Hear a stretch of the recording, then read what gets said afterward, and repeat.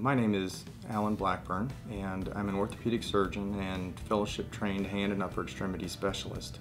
The primary focus of my practice entails essentially everything from the shoulder to the fingertips. I had a desire to become a physician from a very young age, essentially from the earliest I can remember. My father is an engineer, and my extended family includes individuals in the timber industry, carpenters, and farmers. So naturally I grew up using tools from those industries and analytical thought practices from my father to work through and solve problems. I grew up essentially fixing everything around me. With its hands-on nature and its need for mechanical aptitude, orthopedic surgery was a natural fit. As I progressed through medical school and sought to choose a specialty, what I found most appealing about orthopedic surgery was the biomechanical complexity, the anatomical challenges, and the hands-on nature of the work. What I found most enjoyable was the seemingly instantaneous improvements in quality of life that many orthopedic patients experience.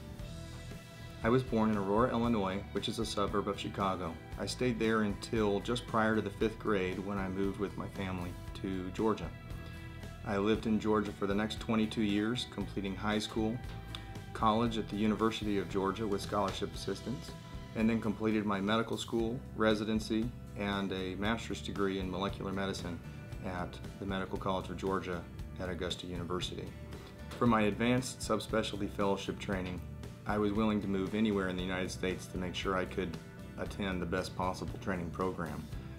I found the individuals for this job in that training program in Pennsylvania with the University of Pittsburgh Medical Center. I couldn't be more grateful for the time that I spent in this training program, and it was after this time that I took the job at South Florida Orthopedics. When looking for a position to establish a practice, there were several factors that we considered. First and foremost, I wanted to find a place where my family could thrive. I've been married for nearly 10 years and have 2 children, a boy and a girl of elementary school age. Secondarily, we wanted to live in the Southeast where we could be near our extended family and continue to enjoy the outdoors. We looked for a strong sense of community, which this area certainly has on the Treasure Coast, and an excellent school system, which we found. Professionally, we sought an area that had a strong local need for my skill set in hand and upper extremity. I found this on the Treasure Coast with South Florida Orthopedics, and I found that I was especially at ease in my discussions with the partners prior to taking the position. I was most impressed with the professionalism and the moral foundation upon which this practice has been built, and I'm delighted to join this practice.